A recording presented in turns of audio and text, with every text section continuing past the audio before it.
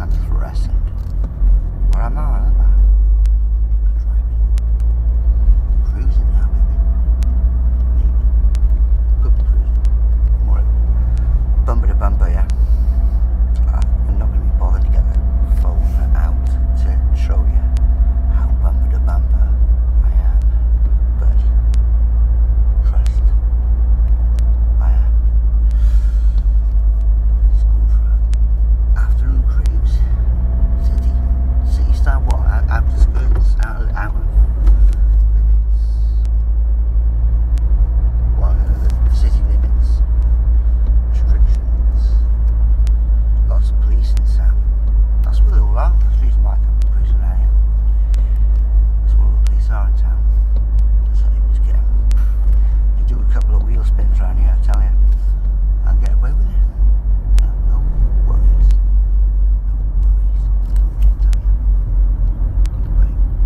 Watch me now. I'm going to go over this brow of this hill. That is. Anyway, yeah, on about like coincidences. There's a big graveyard there. Massive big graveyard. And yes, I'm sorry to repeat myself maybe if someone's seen another driving video of mine, but I am now approaching Magic Balloons. That's where I used to work, above Magic Balloons. Next to that car wash. That's the sign that kid rode into on air. He'd stolen a Vespa, top of the range. One of the best Vespas you can find, I guess, in this country. Brand new. I don't know where he got it from. He was being chased by a copper. I was on the roof. I didn't actually see the impacts, but I thought, what the fuck? It sounded like someone had crashed into a garage door. That's what it sounded like. I thought, but it rattled so much. It shook the building, yeah. But he'd ridden into the fucking sign. And the sign was a bit dented in. It was concrete in the ground. And then I just saw this bike, this really top end, one of the best Vespas, brand new, or Honda. It was even a nice scooter, like one of those touring scooters. It wasn't just what fucking funny about monkey bike. It was trashed on the forecourt, and I thought, huh? And then I looked over, and there was this lump going, like quivering, and then I thought, that's a mad sheen on the pavement, and it was blood. And then I saw the blue lights. Then obviously, pretty much within that moment, because he was chasing him, obviously, roll up and say, and ring in and say, we've got a fatality, blah, blah, blah. Yeah.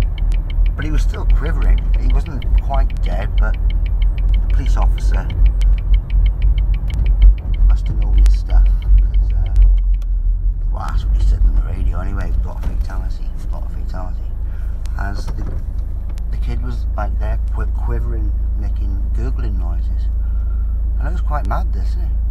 But there was blood absolutely everywhere, right? All over the bus stop, all over the sign.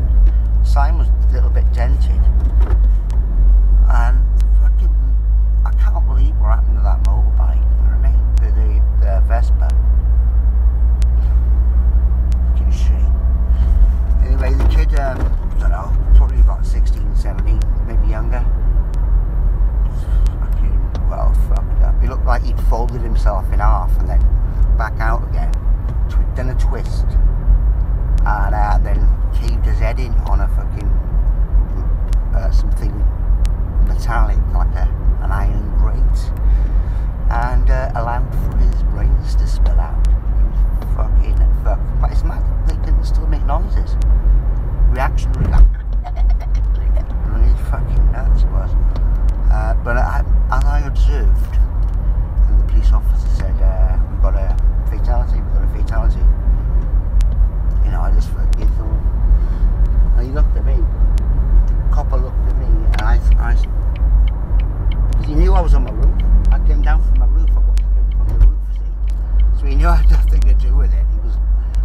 was obviously just a random witness.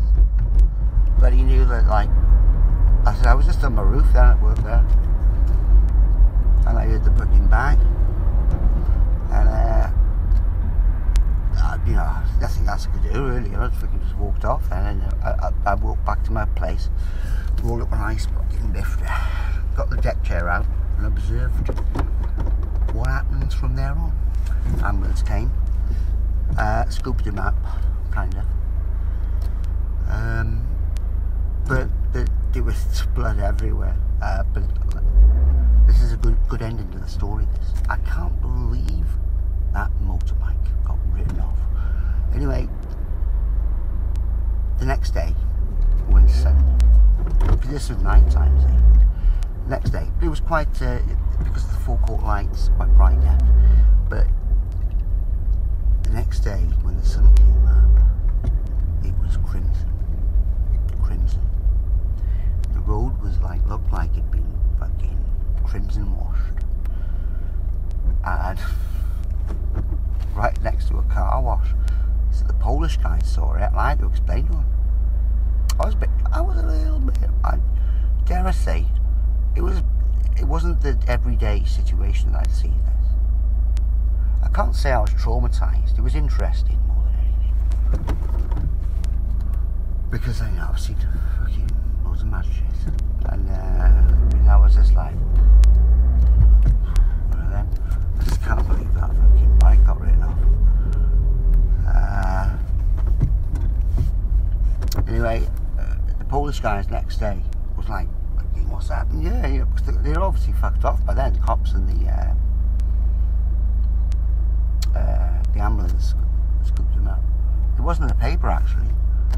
Next day, not much about it though, because it was so horrific, and they didn't want to disturb anyone. But yeah, bit fucked up that. And I said to the Polish guys,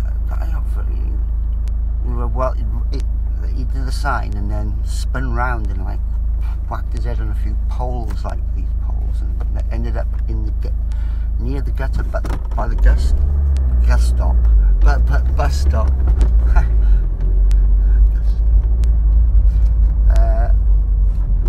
Just fucking twitching. He wasn't wearing a helmet, obviously, and there was blood everywhere.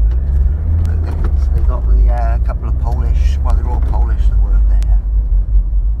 Got the freaking jet blasters on it straight away, and I was amazed at how quickly they knew what to do. Those Polish guys know how to clean away blood, spilt blood. That's one thing. I mean, they know how to clean cars too, don't get me wrong. I mean, that's their job, innit? And they work from the top down, obviously, to clean, so it all runs off. And they knew exactly where to hit the spots, where to hit that blood spot. Oh, splash. I reckon they could even sense a bit of droplets, but I couldn't even see, you know.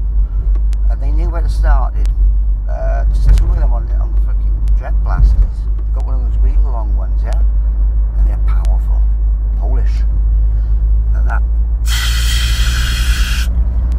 And you could see it was on full steam as well. They got the fucking jet washers on the extra maximum hot. And like that. Two of them cleaned away all the blood. And they went into the gutter. And I saw this river of blood in the gutter. And they were like that on the sign. On the fucking bus stop, on the pole. Within minutes, you would not have known that such a tragedy had happened to this fucking top end scooter. I can't believe the fucking how nice. I'm not too into scooters. I'm not really a scooter man here, I mean, or a